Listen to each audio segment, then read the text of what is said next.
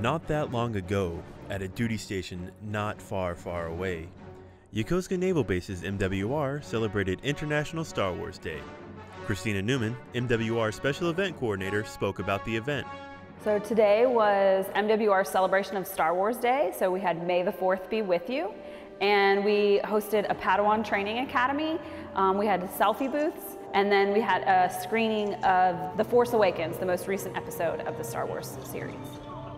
The event was focused on the younger fans of the Star Wars universe, beginning with the children receiving training to become Jedi, the film's good guys. So our Padawan training today, we took over 600 kids and family members through the Padawan Training Academy. We had 3 phases.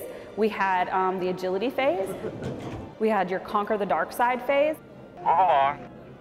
and then we had lightsaber training. After the training, families were treated by Yokosuka's Chief Petty Officer organization with Star Wars-themed food and snacks.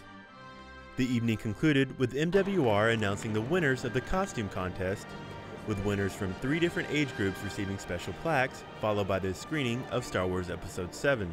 This is the first year Yokosuka's MWR has hosted the event, and they plan to continue celebrating in the years to come.